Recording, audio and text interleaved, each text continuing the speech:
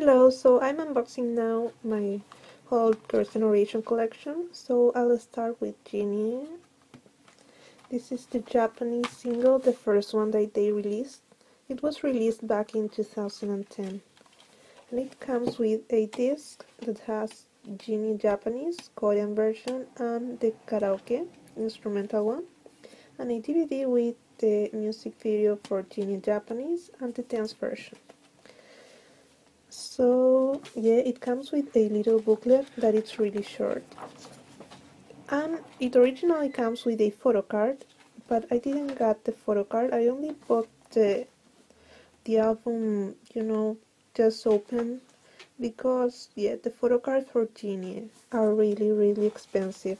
Are like $100 expensive at least. So since I don't collect Girls' Generation photo cards, I don't really care about it.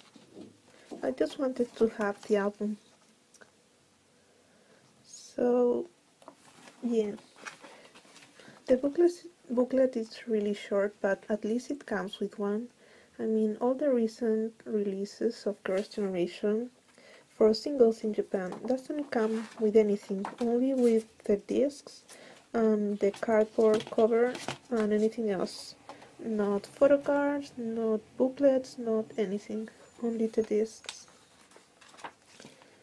So yeah, Tiffany and Taeyeon. They look so great in these Japanese booklets. Yoyon, the last one. And the credits. Why Yoyon is always the last one? I'm really angry about it. She's my bias. So yeah, that was it. Thank you for watching.